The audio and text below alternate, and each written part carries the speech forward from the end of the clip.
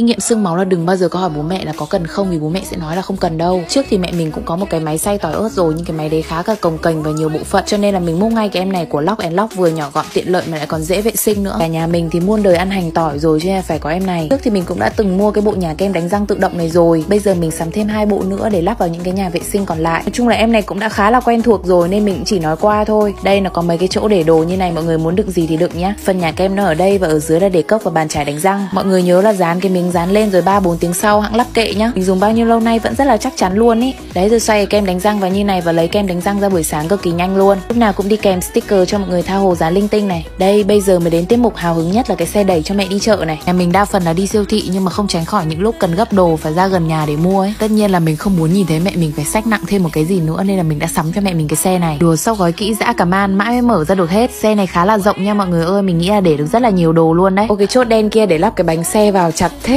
Bác nào mà ở chung cư lại hay đặt đồ online thì cũng thể xin em này nếu mà hôm nào có nhiều hàng nha. Đằng trước thì cũng có thêm một cái móc treo, sau khi dùng thì chỉ cần gập gọn gàng vào là xong này. Mẹ tôi thích cái xe này cực luôn, dù trước đấy bảo là mẹ không cần.